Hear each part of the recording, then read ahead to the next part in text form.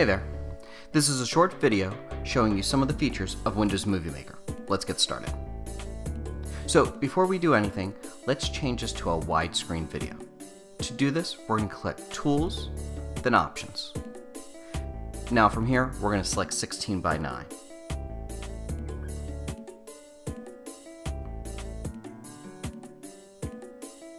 And now we see that it's turned into a widescreen video. So let's start adding some media here. I'm going to start clicking and dragging into some of the pictures that we have, some of the videos. I'm going to change some of the durations. Just make a nice little short video that we can use as our example. So I got this. I'm going to change the duration of this picture, make it a little longer. Now this video is way too long, but I'm going to just shorten it up a little bit. There we go. That looks about right. Alright, so let's add some effects. Now, I'm going to do it to the first picture. So I'm going to select the first picture, then I'm going to click on Tools, then Effects. Now, here we have a whole list of effects that we can use. I can double click on one and get a little preview. So let's choose, we have a whole nice list, but let's just choose this one right here. I'm just going to click, drag it right to the clip that I want, and let go. Just that easy. Now, let's take a look at what this looks like, and we can see, look, we've got that zoom effect. Super easy, we just had to click and drag it in. And that's it. So, now that we have that, let's add a title clip. So I'm going to click on Tools. Now I'm going to select adding a title just to this clip. Select that, just type in what I want. Just type it in here, and there we go. So now we see it, and it comes right across. Beautiful. So now let's do this again, but this time let's add credits that happen at the end. So I'm just going to type in some information here. There we go, and we can add more here if we had more people, but again, this is going to be just a short demonstration just so you can see how it looks. And if you see it, added it right to the end of my video. It makes it so much easier than iMovie. So now if we see the video go all the way through, we have our transition here, we've got our clips coming up. I'm going to speed this up just a little bit, that way we can get to the end. And now we got our credits rolling. Easy stuff. So now we have this, let's add some transitions to our videos. Some really cool effects going in between each clip. So here we have a whole list of transitions that we can use.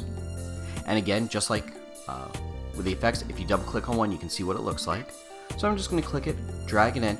Now, when I drag it in, I'm going to have to just put it in between two clips. And it does that almost automatically for me. It almost kind of locks it in. Just drag in what I want. There we go. Let's go back to the beginning, and now let's play it again and see what this looks like. See if we like it. We have our effect zooming in, and then we got that shatter transition, which looks really nice. The kids will have a lot of fun choosing different transitions for their movie projects. So now we're going to add a layer of narration. So here I want it for this clip over the movie.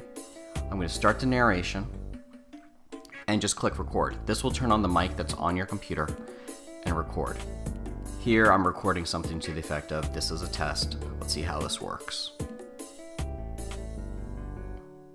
Now you have to save the file, so just save it to your desktop, because it needs to have that audio file saved so that way you can use it in your project.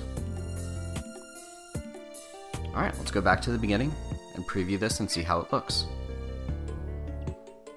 Have our zoom, and then we should have our shatter transition. There we go. Our title card. Now we'll come up on the narration. So here I can talk over the video, and this is a test on how that works. It's perfect. That's exactly what I wanted. Now, it looks like my movie's done. Well, the only thing I have to do is publish this movie. So, just like how I showed you in the first video to publish a movie, we're going to go to File, Publish the movie. We're going to save it to this computer. Save it to the desktop because it's always easiest to find on your desktop. Name it whatever you want.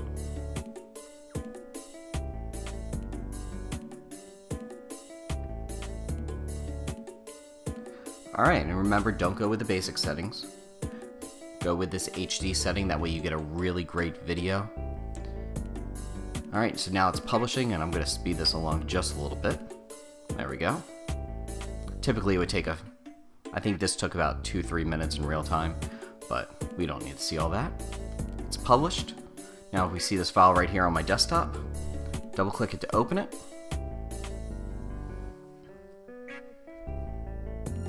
And there we go. There's the video. We got that zoom, the shatter. Much easier to publish than the iMovie, and I think you'll find with your kids doing this video, it's going to be so much easier. And then we have our narration over this. It's wonderful. There we go. So, that's it.